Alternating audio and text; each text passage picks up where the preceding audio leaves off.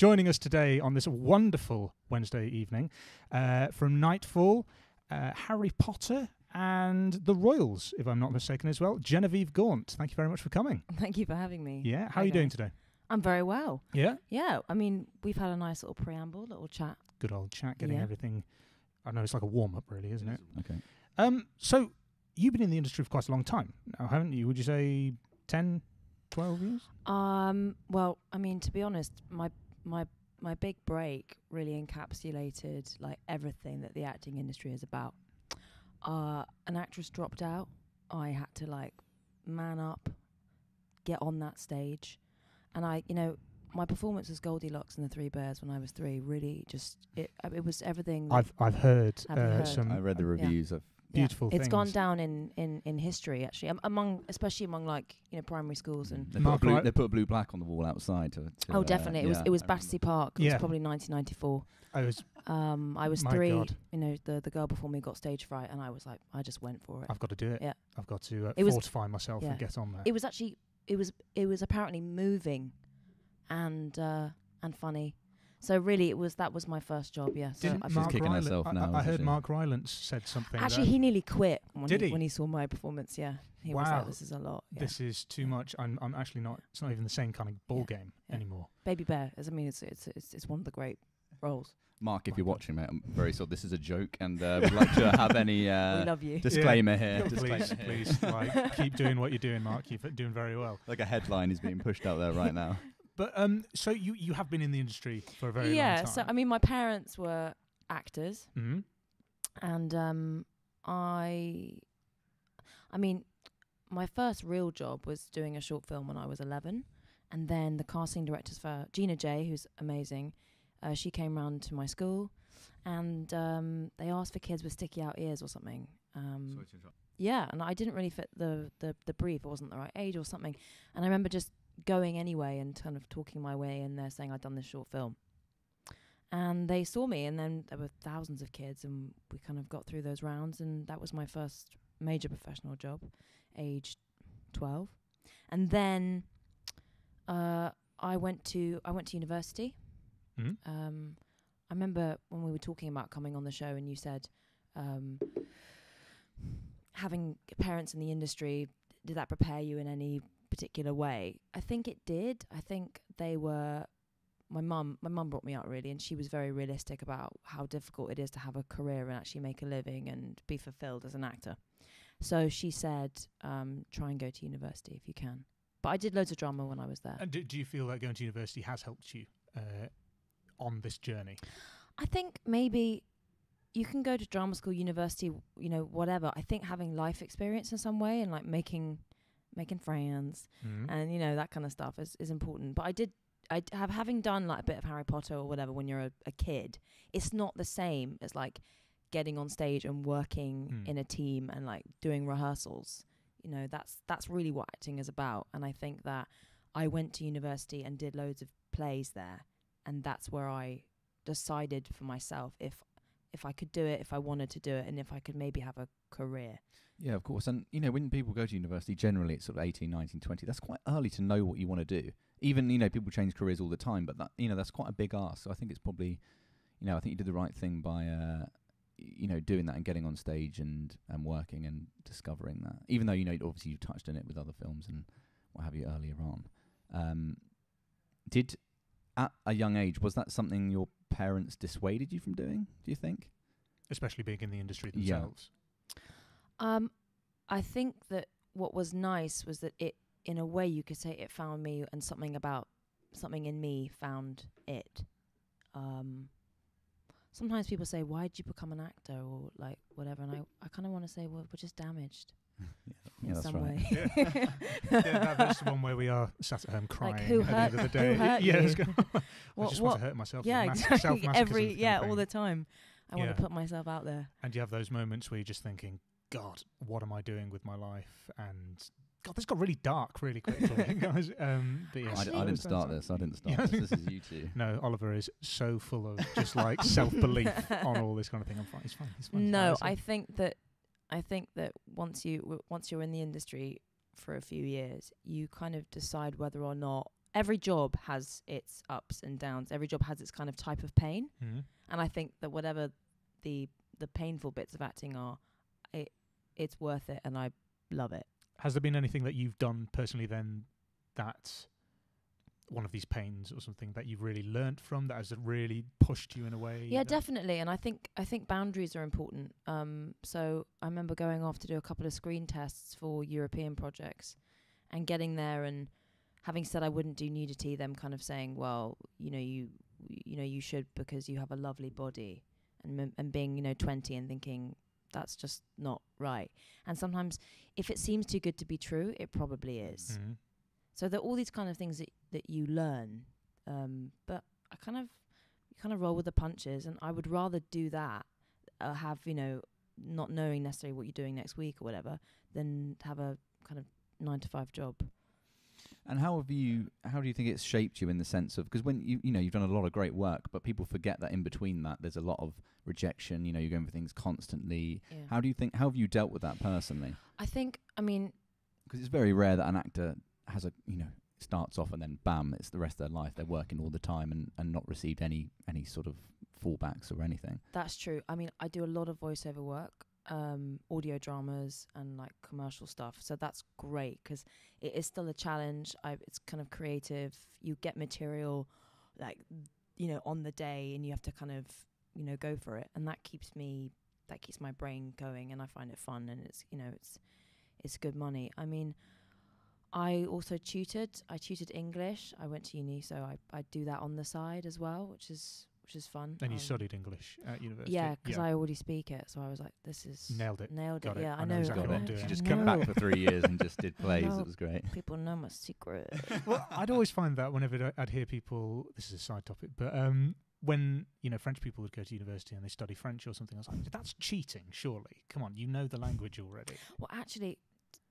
when I was 12, I remember an actor on Harry Potter who thought that, to be honest, I probably thought the same thing at 12, that if you speak with a French accent, that you are actually speaking French, and that people, you are automatically, fluent. Yeah, I know. Exactly what you mean. I know. Yeah. But I find if you do speak like this to French people, that they actually maybe understand you better. So it's good, yeah. They don't think you're a little bit, racist or something like that. Yeah, probably. Probably. Yeah, especially after Brexit, yeah. we will not try this. No. Not a good idea. You mentioned Harry Potter back just then. Was that the one just before you were mentioning you got called in at 12 years old? They come and asked for. How did that kind of audition process work? Was it just like a one-day thing and they said, yeah, you're great, we'd like you on? What was it like being on set at that young age? And there were several rounds of auditions, so thousands of us. Maybe 4 rounds where they'd get you to do scenes and they'd observe you, and then they whittled it down to maybe 5 girls going up for the same part. We went to Leavesden Studios, and that's when I was in a room with Alfonso Cuarón, and he directed me, and I remember improving, and he asked me if I had a pet as my character. My character's a Slytherin bitch. Bitches are the best. And I said I'd have a vampire bat called Vamp. And the coolest thing ever was that, because they, had this extraordinary creativity and budget, and they had a whole menagerie actually. I was taken to the menagerie and was given a fruit bat as my character. Scenes get cut and stuff. I was about to say, I don't remember that scene. It was just a prop. It was really just used as a kind of prop, an animal prop. But that was really cool. You weren't terrified of having a bat? No, it was a fruit bat. It's adorable. Yeah. I'm going like this with my fingers, rubbing my fingers together, because I remember so vividly being given a little piece of mushy banana and eating it off my finger. You see the videos on YouTube, and you're just like, oh my God, this is 2 hours of my life disappearing right now, that kind of thing. Yeah, we do that though, right? Yeah. We have the keys to the world and all of knowledge at our fingertips with our phones, and we use it to watch cat videos. Dogs, cats. Yeah. Fruit bats. Yeah, that exactly. Kind of thing, yeah. Priorities, yeah. Was Harry Potter something you were a massive fan of? I was a huge fan of the books. Because we remember the time Yeah. before Harry Potter. I remember when Harry Potter hit the world Yeah. and the phenomenon that it is. Yeah. So it must have been a massive thing for you at that age, especially to get cast in that. Yeah, I'm a huge fan of the books, and I've met J.K. Rowling kind of more recently because I did a job called The Cuckoo's Calling, which they're her books. She writes under the pseudonym Robert Was that Galbraith. yeah, that's right. And then someone found out that was her. But I love those books as well. So it's kind of I think that is magical when stuff that you like is adapted and then you somehow get to be part of that world. Yeah. That's great. And how long ago did you do that?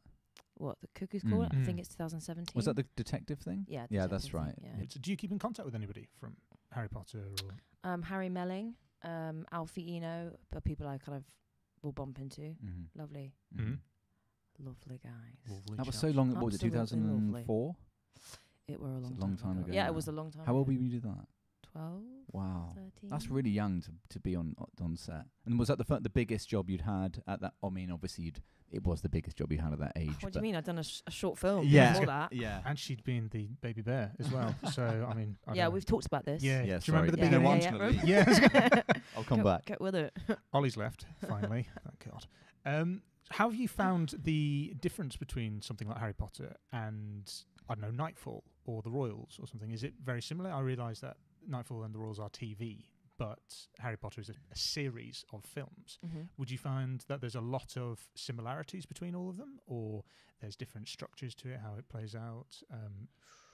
I don't know, because Harry Potter's like a set story. It's already written. We know the story, whereas TV shows... That's a really good point. So on The Royals and in some way on Knightfall too, the writer's room, they write as they go along. They kind of know where they're going, but I think they also want to see the chemistry between actors and see how things go, which is definitely exciting, especially if you kind of get on well with the writers and they get to know you. I really feel like it does grow and change as you go along in that story. Is TV something you prefer doing, like in that way, like it's episodic rather than a single film? Yeah, people say like, "What's your favourite genre?" I say employment. Yeah. Oh. Because TV has changed now. TV is like Deep. film, but it's continuous. Like Game of Thrones now is like, anything like that. You know what? That is something that the quality of stuff that we watch is so insanely high that I think it's amazing and it's wonderful, but I think it does stress people out even more on set because directors are now like, every director feels like they have to be Roger Deakins, and the stuff they create is stunning. So I feel like sometimes maybe we don't get enough direction, or there's not enough time to like go over and do takes and stuff again, because it does move at such a fast pace. But then that's cool too, because So something like Knightfall, how long would an episode be? Something like 2 weeks to film? Like the actual acting side of it? yeah, about 2 weeks. I mean, the Royals would have a really quick turnaround, maybe like a week to 10 days an episode. And if you've got, I don't know how long The Crown shoots, but something that's probably got a longer shoot time, maybe like 3 weeks is the maximum. It depends how ambitious it is. Would that be because something like Knightfall had a lot of, I know, sword fights and battle scenes and all that kind of thing, or would it be simply because that's just how long they decided they need to give you? What, the shoot time for an episode? Yeah, so you said the Royals are slightly shorter than something like Knightfall. Oh yeah, because the Royals is all basically a lot of interior, a lot of walking and talking, some complicated stuff, but not quite the same. We had horses, sword fighting. It's more cinematic sort of production value to that. Yeah, definitely. Yeah. Yeah. On that note, we were talking about the ups and downs of acting. I mean, I was in Prague for 4 months, and I was like doing horse training every day, and I got to do some falconry as well. Wow. Yeah. Okay, and they taught you that on, well, obviously not on set, but just. What do you mean? What, you don't know falconry? Yeah, I know. It's there's a guy who does it. It's on my spotlight now. Star. Highly skilled. Yeah, Yeah. exactly. Next to them. Yeah. Can we just all be honest about this a second? Yeah. How many highly skilled things do we say we can? I think do? anything that I have spent more than 2 weeks doing, I've then decided I'm highly skilled at. But I'd really hate to look back at it and go. Also, maybe we not. probably all think we're highly skilled at walking and talking at the same time until you have to go up for like Yeah, a chocolate that's right. commercial. Right? And then you find that your arms are like, how do my Yeah, arms exactly, move when I walk? Do they go this high? And you're just like, no, just walk normally. And never ever walk. What's normal anymore? Yeah, exactly. So going on through the years, what do you think has been, when you started to see the things that were coming in for you that you were going for, when did you start to see that change? Was that because of things that you'd done, or your age, or your casting type slightly changed? How did you see that sort of journey going? I think the biggest change we've all felt is self-tapes. Mm-hmm. I think that's changed a lot. I don't know how you guys feel about self-tapes, but I kind of think they're a bit of a paradox, because ignorance is bliss. Like, you go into a meeting and you have no idea what it looked like. And sometimes, I mean, what I would say is that when you do it at home and your mate puts you on tape and you get to see it back, it's a bit like, oh my God, I can't believe I'm doing this or that. But the tiniest, I mean, when you set up this equipment, as you know, like where you put the camera, or like where you put the light, or these tiny things, or I mean, maybe I don't know, just the angle of your head, or you've got a bit of the door in the way, or your opening delivery of a line. There's so many things that you can, your pace. There are so many little things that you can change that actually they do make a difference. They make a huge difference, I think. So it's a bit of a mixed bag. But then if you're with a great casting director, like Suzanne Smith or Robert Stern, or these great casting directors who know what they're doing, and they do direct you. Well, that's why they're called casting directors, isn't it? Exactly. And you kind of, so when I auditioned for Knightfall, Suzanne Smith I adore, and she had me in for Knightfall, and she often will do 1 or 2 takes, because she knows that's probably, it's a look, and that your first take is probably the most you, and I mean, but then she's very insightful and will adjust stuff if necessary. But how many rounds for that? So like a TV series, would it be 3 or 4 auditions for that as well? Because didn't you take over from someone else? So I played Princess Isabella. Princess. Thank you for reminding me. Thank you. Did my research. Thank you. It's good. Yeah. It's good. Like a teleprompter. Yeah. It's just got it writing up here. Oh, thank you, Siri. Yeah. Awesome. Yeah, exactly. You know what? You'd be a nice voice for Siri or Alexa. Hi there. Going left. You say that now. Yeah. You say that now. Like you've been here 20 minutes. Like you wait. Yeah. No, I just get a bit excitable at times. It's all right. Well, this is the other mad thing about this business. Getting a lead in Knightfall, it was the easiest audition process ever. I had 2 small scenes that weren't even the finished final. They were just mocked up for the sake of the auditions. So they never turned up in what you were filming? They did in some form. Oh, okay. But they weren't very long, meaty scenes. They were pithy, but they weren't, it wasn't a long heavyweight scene. And we did it, and 2 weeks later I got the job. But I think that's because the Americans, they knew who I was, and they knew my work I'd seen before. I think the showrunner had seen my stuff and kind of wanted me. So that's where like it swings and roundabouts, Sometimes you can't compete against an actor because they're wanted for whatever reason, and in this case it worked in my favour. So it was more just a little bit of a test, really. They wanted to see you do, because they probably were settled on you already, I imagine. And it was one of those where they had to convince a producer or two, or I don't know. I guess so, but I mean, the Royals was the same. We just vibed really well. I just used that. Just dropped the vibe word. Who am I? Who am I anymore? I don't know. I need to give myself a talking to after this. Vibing. I was like, great. I was like, oh my God. It was so amazing. funny. It was amazing. Have you ever thought about going to LA and working there or living there? Like when I said like it's amazing, and you were that's like, that's LA. what prompted my question. Oh my God. I would love to. She'd smash it out there. I would love to. I think. It's so great. I can see it already. People are so beautiful. Here we go. Another one of these sort of like, I need an exorcist in here or something. Like I don't know what's going on. Charlie. It's been French. It's been LA. Yeah. What next? When I go to LA, yeah. I mean, I think these places where the industry is so much like the heart of. Do you want my water? No, yes, yours. No, take it. Thank you so much. I think. I'm glad you interrupted that for something important. Yeah. It wasn't like there was a fire or something going on Actually, outside. on that note, the weirdest thing that happened to me in an audition once was that a casting director, not naming names, did We'll have a flash up here of who it Yeah. is. did Like a subtitle at the take bottom. the water and just pour the longest drink during a take. Maintaining eye contact. During So I yeah, was gonna- yeah, she did. Like as if maybe I couldn't see or like notice. It was off-putting, but we did it. Did you book the job? I think it was pilot season. Okay. So if you believe that you'll get everything you got from pilot season, then I've got a you're bridge insane. to sell you, that kind of thing. Yeah. Yeah, exactly. Anyway, we interrupted your question. So yeah, I think LA, it's such a hub for obviously for the industry. I think if you're working there, that's amazing. I'm not sure. I don't know. I mean, London is my home, so I think that you've got to feel at home somewhere. And I think if you're working in a place and you've got friends there, then great. But yeah. Fair enough. And if anyone was watching now who's younger and was in the position that you were like at university and considering it, maybe done a little bit of acting or no acting, what sort of advice would you give to them? It's really hard to say. I think you've got to, like, with anything in life, really think why you're doing it.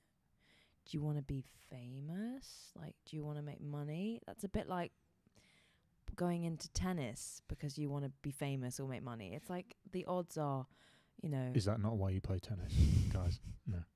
Terrible joke, sorry. I don't know why I bother even inviting you on here, Charlie. Sorry. I interrupted you. Joking. My fault. No. I think that you've really got to love it. You got to love it. Do you think a lot of people, now in your opinion, and you can lie here or you can be honest, do you think most people do it because of fame, the desire for it, a little bit? I'm thinking there's probably a little bit in everyone to a degree. But because I was talking to someone, quite a few people recently, and they didn't know who like Stanley Kubrick was. I was talking to them, and I'm like, who's Stanley Kubrick?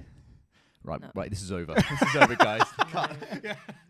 And Actually, this on week that we note, have we'll just on- get someone in from outside and Yeah. we'll just chat to them. No, but, actually, he's one of the dudes that like you watch and it reminds you why you do yeah, this. that's right. And I was talking to them, and they were like, "Who's Stanley Kubrick?" I'm like, "How have you avoided this? This is Yeah. like a footballer not knowing who David Beckham is. It's Yeah. like, have you been just taken and like sheltered for your whole life? You can't Yeah. really avoid it if you just Yeah. watch anything." And they don't know. They don't have like a passion for film, and you talk to them about something, and they just haven't seen it. And that's not wrong, but it does make you wonder why. Like, what are you here for? Just to do some acting? Like, really? There is a degree of that, but do you not love film? Do you not love, maybe they're more a theatre person, but still, it does make you wonder, and it is something that I probably think too much about. But what are your thoughts on that? Well, Kubrick's a good example. He was an obsessive from a young age, like just taking photographs. Like, what is that when you're a kid? Like, you're just, you just go for it. I don't know. But you also hear about that when on the set of The Shining, where he would obsessively push people further and further and further to get the performance he wanted. Yeah. I mean, He's have you seen Film Worker? Which is no, but I've seen the documentary that his daughter made of the making of The Shining. But things like his technical, he was so revolutionary technically. He and his DOP invented the Steadicam on The Shining. Yeah, it was used on there first, wasn't Yeah, it? because and they- certain lenses and stuff that he used. Because of that claustrophobic atmosphere, they didn't take, as people will probably know who are listening to this in the industry, is that if you build a hotel, you'll have walls that you can take out on a TV set or a film so that you It was can. Elstree, wasn't it? All Was it filmed at Elstree? Yeah, but the external shots are in Colorado, I think, or Damn, up I that way. tried to find that Every- hotel on TripAdvisor. She's like employed a team of people. Yeah. Go and find it yeah, now. yeah, exactly. Yeah, it's all his For films the are pretty much. worst Yeah. holiday One of your star, life. that kind of thing. Yeah. But everything, yeah, it was all at Elstree Studios. And anyway, I interrupt you. Yeah, Steadicam. No, yeah, the Steadicam he invented, all the natural light on Barry Lyndon, the use of The candles. He Yeah, designed all- specific candles to burn like slow or brighter or something, so we could use that. and What? the And at Eyes Wide Shut, he said it at Christmas, so he could use Christmas lights. To like, we need some light in here. Well, let's stick some Christmas trees in here. Let's get Yeah. some more lights and things like that. He all thought about that. And that's Did why remember that. I'm a bit of a geek when it comes to it. And I went to his exhibition like 3 or 4 times when it was here. yeah, okay. And they were starting to get worried. They thought I was like a thief or something, or like I was going to do a bombing there. They kept like looking at me You every time I okay, went. hon? And yeah, it's like, yeah, I'm still here. It's like currently single. Yeah, but yeah, and I think it was on Barry Lyndon. So the guy who played not his son, but I think it was the stepson. He then went on to work for Kubrick as his assistant. He's in Eyes Wide Shut as well as the masked guy. I forget his name. Can you look that up? Can you type in Film Worker? And Film Worker is a documentary on it. You're not talking about Dominic Savage. No. Dominic Savage is a friend of mine. He's an amazing director. He did those I know. But isn't films. he? Yeah, he was young. that's right. Bullingdon. Bullingdon. He was young Bullingdon. forget You're his name thinking now. of oh my god, what's his name? Leon Vitelli. Yes, Leon Vitelli. And he said his daughter spoke on there, or his son, and said, I used to come downstairs in the morning and find my dad curled up on the doormat because he knew if he overslept, like he'd sleep for like 2 hours and then get up and he'd have like the phone next to him and things like that. So when Stanley called, he'd be there. And it's just like crazy. I mean, it is crazy. It was crazy. He like dedicated his life. There he is, Leon Vitelli. And he literally gave up being an actor. Like, he had quite a successful career to go and work for him. Yeah. And anyway, in some way, we were talking. We got onto this because we were talking about this fame genius director, but also maybe shouting at people and being nasty to get good performances out.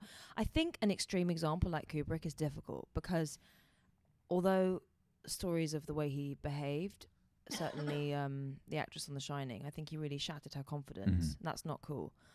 I mean, would we all like to be bullied a little bit as actors to get a performance like that? I think all of us are happy. Yeah, we'll with be that. like, let me just like lie down on the road and you can like drive over me. Have you had that? Have you ever been not? But that's the thing. In my experience, like, you know, a bit of tension on set or in a rehearsal room is good. Like, if everyone's like too happy, maybe that doesn't feel good either. But to be honest, I think it's about trust. You know, and if you can trust people you're working with, you can try ideas out. I think if you're frightened, if you can use your fear, then great. But a lot of the time, it just freezes you up. So, I don't know. If a director pushes you because they know they can get something out of you, then great. I've had both, especially on TV jobs because you've got different directors doing different episodes. Any big examples of a time where? Well, I've had directors who aren't very hands-on in terms of like directing, and they just let you do your thing, and they think you're great. So they've been more involved in like the technical aspect and like let the actors or they just like what you're doing, and then that gives you confidence. And when you get confidence, you relax. And then you've got directors who will say you're doing too much on that line, or not enough on this, or can you speed this up, or whatever. And in a way, that's also nice because they can command respect, and also you feel like you're not completely at sea. So it really swings and roundabouts. And then you see it back, and that's also fascinating, seeing what the choices that directors make. But yeah.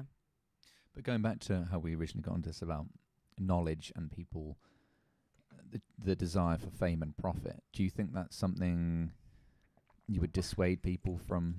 You would dissuade people from pursuing it if that's what their sole desire was. And sometimes I think people lie to themselves. Sometimes, like, I know some people, and it's like you just know that they want to be famous. You can just see it in them. They don't know. I could talk to them about film, and they wouldn't know.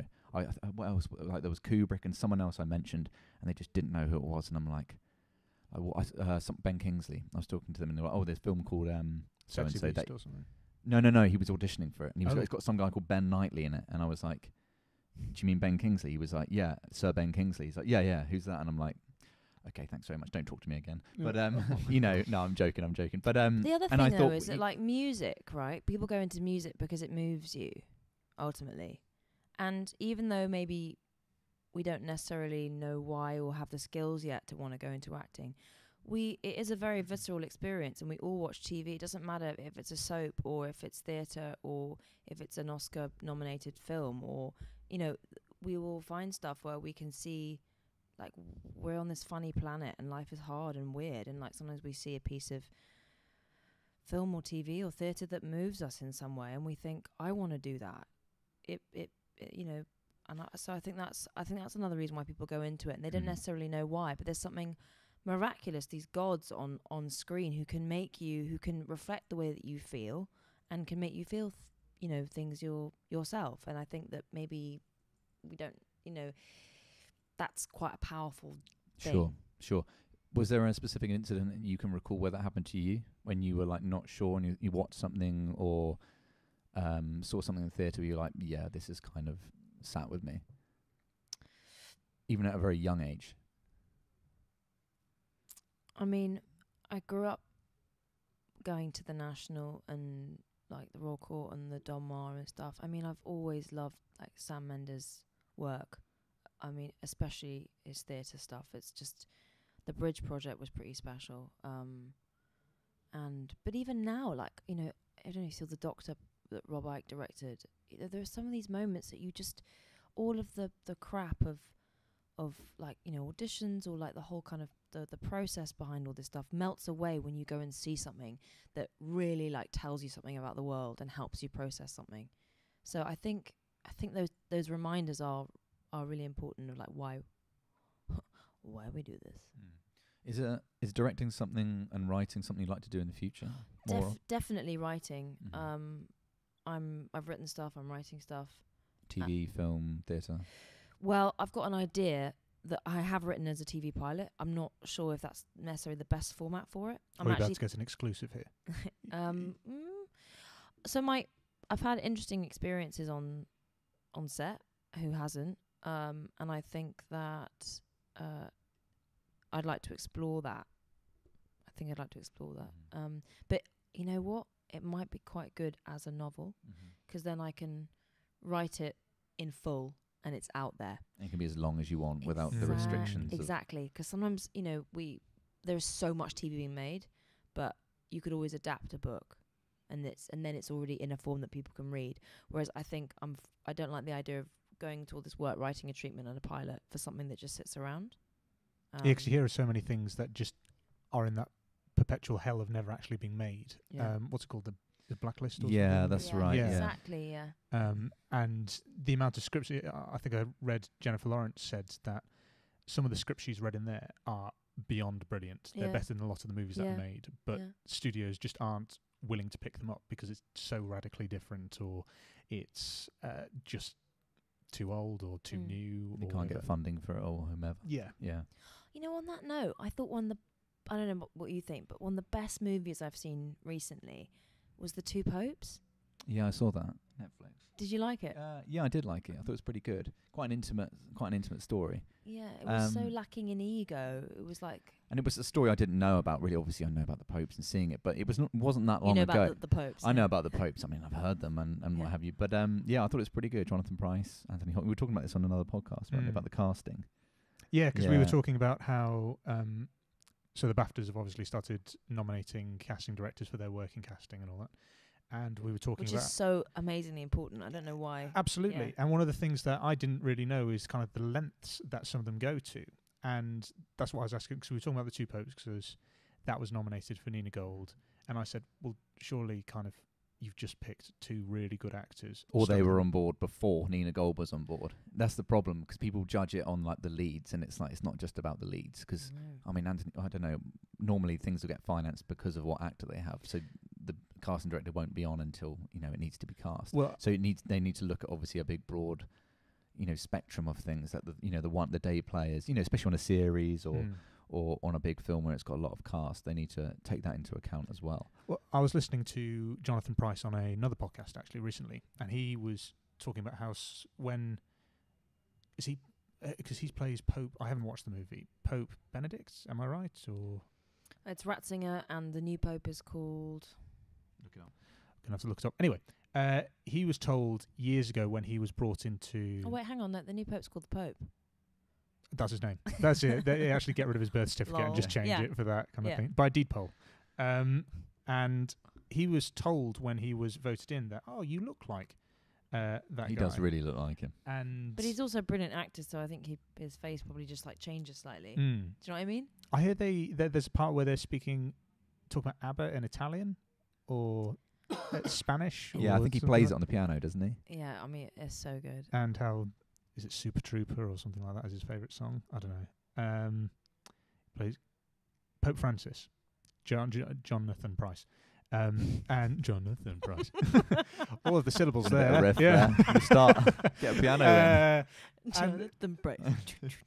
Singing ABBA now. But he was told years back that he looked like him, and should they ever do something, it'd be good, and he probably just palmed it off as, oh, that's interesting. And then when they were casting for it, it's like, you look really like him and you're quite a good actor. When he was made Pope, he was like, oh yeah, yeah, job coming my way soon. they just one day you see, look, Pope Francis looks a little bit different today. And he's got a different accent. Anyway, moving on.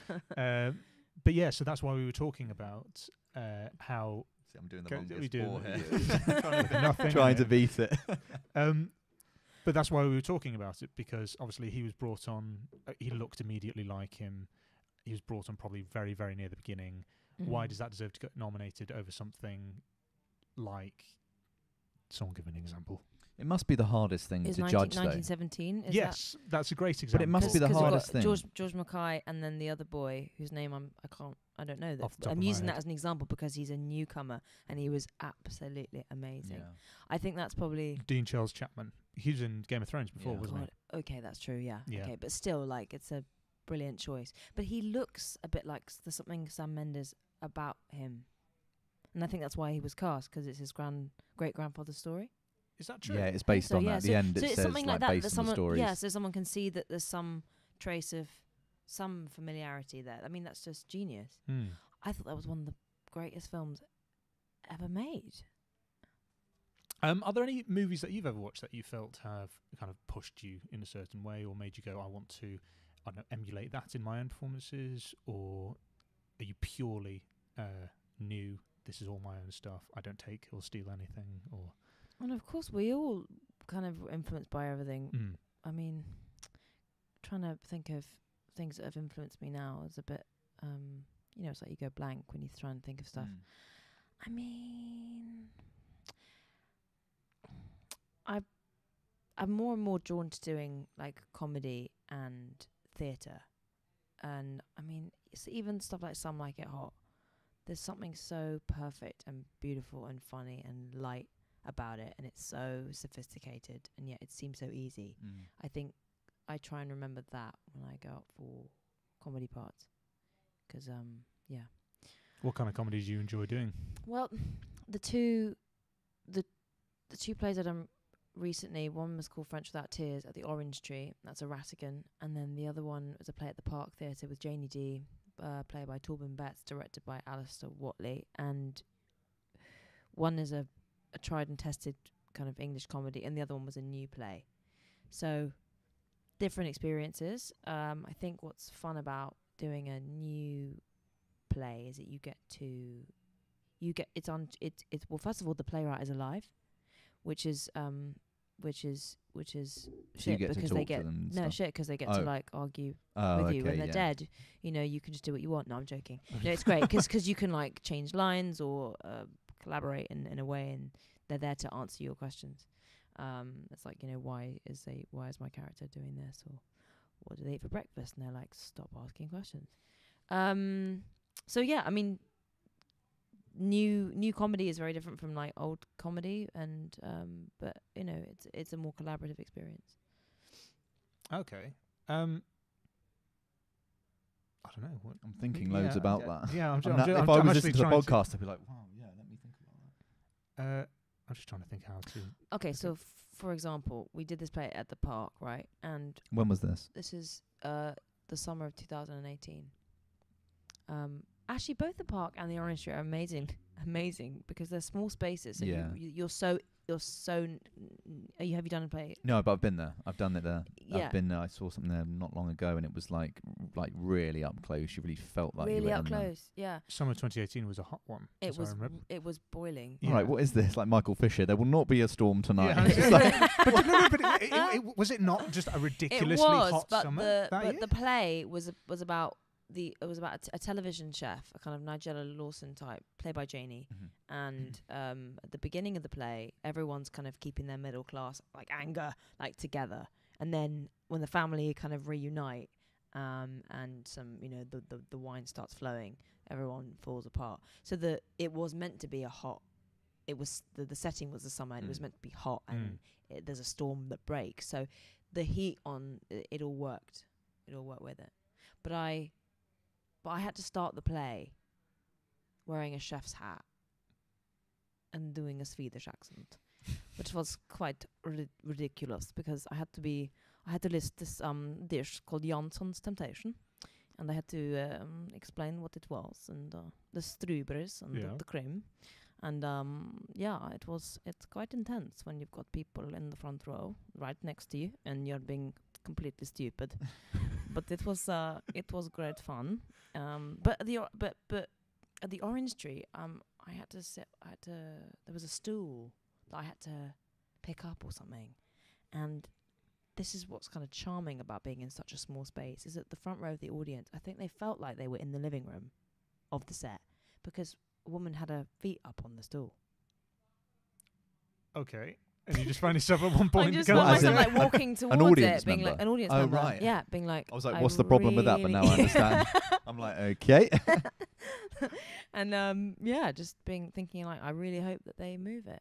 And also my character was such a minxy, like kind of vamp. And I remember saying something like, oh no, I'm really not such a bad woman, like, you know, please forgive me, or like, you know, whatever. And this the audience member piped up, yes you are, or like, you know, she's like, not a nice girl. It's suddenly a panto. Yeah, exactly. But that's kind of amazing, because then they're kind of getting into it, you know. Did you find yourself kind of not egging it on, but kind of rolling with it at that moment? And no, you just ignore it and carry on. Yeah, like a complete professional. Or like Ian Hart, who jumped out into the audience and took the phone off, didn't he? He Someone did. Was it I heard that. I kind of don't blame him. Yeah. There have been a few. So Orlando Bloom and James McAvoy are both quite famous for doing that in recent years. Really? Hugh Jackman did it in A Steady Rain. I don't blame him. With Daniel Craig. Yeah, that's right. But they riffed on it though, didn't they? I remember seeing the video, but the guy had done it a lot. It's like a lot of the time this stuff is publicised, and it's like if you're in it, and then you know it happens several times. It's like the whole Christian Bale thing when he did his rant. It's like that's the second time that it happened. And I'm not condoning what he said and everything, but you know, if you're in a really hyped up state and you just lose it, I can kind of sympathise with it or empathise with it. Have you ever had any really bad on the stage experiences? Not bad, but like you've corpsed, or you just can't remember, or you've been thrown. Or even on set, where you've just like lost it, where you've just like laughed, or you just couldn't get it together because of something hilarious happening? I mean, they say don't work with children or animals. I've worked with both, and I actually think they both are pretty fun because they're a little bit unpredictable, and sometimes that makes you just think on your feet. Being bitten by a falcon during a scene is an interesting experience. Really? All those falconry lessons, obviously. All those falconry lessons. Nailing them. Yeah. Take that star off spotlight now. But yeah, I mean, these things, horse riding and falconry and like walking with a very long dress, and let's add some dogs into the scene, and like let's walk here and there, and let's all get it done in 5 minutes. Things often take longer than you'd expect. It was actually the best day, but you know, I remember it nibbled my finger. It was a sharp, you know, nothing happened, but you kind of just roll with it. You kind of get on with it, really. Getting up onto side saddle, that's interesting. It's harder than it looks. In full dress, I imagine. In full dress. You know, actually walking, I had all my costumes made for me, tailor-made for my body, which is amazing, obviously. But do you get to keep any of them? No, they go into storage, because if we get another season, then you use them again. If not, fancy dress. Hook me up. Yeah. I'll let you know if you want to wear some of my dresses. You lit up like a Christmas tree. I was about to say. No. But yeah, no, walking. The bold choices in your audition there. But this kind of weird technical stuff. I got married in Ely Cathedral on the Royals. I mean, how am I going to top that in real life, right? Where they shoot the crown. It's stunning. But weirdly, you know, walking in a long dress and not tripping up over your own feet was hard. But you know, what were we talking about? I've lost all comprehension. How far? Difficult moments on set and stuff, and theatre and TV. God, that's gone so quick. It has. Yeah, I mean, no. Let's carry on. We've got it till 7. Let's go for another 6 or 7 minutes. Yeah. Yeah. Whatever. Sorry, Genevieve. Please continue. I mean, you were talking about side saddle just before. Like, was it one of those that like take 23, Genevieve's fallen off the side of the horse kind of thing, or was it a? I think no. We kind of managed it, but I had a lovely actor called Artie who he was helping me up. I remember actually, that's the other thing about acting. You know what it's like. You become like best friends with people quite quickly. Mm. And we, the first time I met him, we were sharing a car to go and do practice for this side saddle. And I remember it was really cold in Prague, and I had this big kind of like scarf, kind of old tartan scarf. And the first thing he said to me was like, "Oh, is that your horse blanket?" And I was like, I know I'm going to be best friends with this person. And he helped me up. You know, he kind of put his hands out, and you have to step into it, and you feel terrible doing it. But no, we managed it together, so it was great. Are there any roles that you'd like to do but tend not to get seen for? Like any types of roles? Yes, except that they're fulfilled in the voiceover dramas that I do. Okay. Like I'd say a piece of advice, because you were talking earlier about like what advice would you give people, and I think that whether it's acting or whether it's in life, like when you're in your mid-20s and you're kind of coming out of your mid-20s, you start to realize, like, don't try and be what you think other people want you to be. Do what you want to do and what's right for you, because if you do that, then you'll probably find your thing. And I remember being told, oh, you'll never do accents for like commercial work because they'll always use someone who is like from that native like country. And yeah, that's true, of course, if you're, you know, for some stuff. But I remember thinking, I'm going to record it anyway. And now I just do loads of like audio dramas where I get to play like Russians and Germans and stuff for like Big Finish and Audible and things like that, and different voices. And I love that. I think it's so liberating because I've just done this Audible drama called The Warringham Chronicles. Miriam Margolyes is the narrator. She's extraordinary. And I was playing this, you know, lovely romantic heroine. And then I also get to play like Northamptonshire landlady, you know, who's kind of like northern, like groany and like, you know, a bit disgusting and a bit, you know, beery. And that's something you probably wouldn't play on screen. Well, maybe, you know. Well, you know, time will tell. But you can, I get to scratch certain itches that, you know, that character parts, you know, that's fun. Yeah. And where can we hear these? The Warringham Chronicles has just dropped on Audible. I'm in volume 3, but the first volume has come out. And how long does it take to produce something like that, just for your part? That is an epic. It's the biggest audio drama that Audible have ever produced. The cast is 50, and everyone's like playing multiple roles. It's huge. Yeah, it's a lot. I mean, the turnaround, I don't know. They've been working on it for a long time. But your part, how long were you there doing that for, or parts? Or is it something spread over a long time? You keep going back and forward? Or? I can't remember how many days exactly, but it was a lot of material and it was very. And you obviously don't have to learn it as such? Obviously you get familiar with it, but you can have the lines there. Yeah, you don't have to learn it. I think what I've learned though is that if you're doing voiceover work, and you definitely practice it out loud to get to know the placement of every word. It's like anything, right? If you go over it a little bit, then you can kind of forget about it. Solid. Okay. Well, one of the final questions we ask before we finish up the podcast, are there any movies that you are ashamed that you haven't seen? We talked earlier about people who hadn't seen like Stanley Kubrick movies or anything. Was there anything that, you know, you always kind of pie off and you go, oh yeah, no, I've seen that movie, but you know if they ask you any questions, you're completely stuck in the mud? Well, when I did Knightfall, we were at the read-through, and everyone was kind of nervous because people are nervous at read-throughs. And this man called Mark was sitting next to me. We had a great time. We were vibing. He's a lovely man. LA. Vibing, yeah. That's really something that... There's a kind of social media word or something that kind of creeps into like common parlance, and it's like, just no, stop. And, you know, I'm ashamed to say it, I haven't seen Star Wars, which was great. Any of them? No, none of them. And the reason why is because it's so amazing and it's so important that I need to start from the beginning, and I can't just drop into it at some point. So I need to set aside a weekend to watch it properly. You did Margot Robbie hasn't seen it. You did know that he was Luke Skywalker and all that? Yeah, I did, but I didn't, and, you know, he's so respected, but I wasn't quite so... I wasn't so starstruck or fangirling like I think other butch men were around the room. He does quite a lot of voiceover himself. He doesn't is. He is the king. He's the best Joker. He's the king of voiceovers. Yeah. Do you get lots of experience from him? Did you ask him, like, or was he one of those people who would constantly be doing voices or characters on set? Or Well, that's the funny thing is that we sat down for this read through, and he started, when he started speaking, I thought that is wow. This is one of the best British accents I've ever heard. I remember thinking, wow, it was super impressive. So the entire Star Wars trilogy is your answer to that one. Oh, trilogy. Well, 9. What there's more than that now, isn't there? 3 trilogies. Just to clarify, Plus like I thought he could be British. Yeah. It was so on point.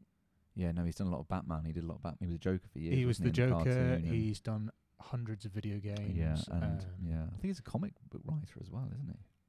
I don't know about that. If he isn't, we'll cut that out. I could just be making that up. This whole podcast is going to be cut out, isn't Yeah, it? it's good. The lies that we've told on it. It's been a brilliant podcast, though, and we have to thank Genevieve, you for coming on. Thank you been a so pleasure. much. It's Thank been you really, for having really me. brilliant. Thank you very much for coming on. Thank you. All right. Have a great time. Bye.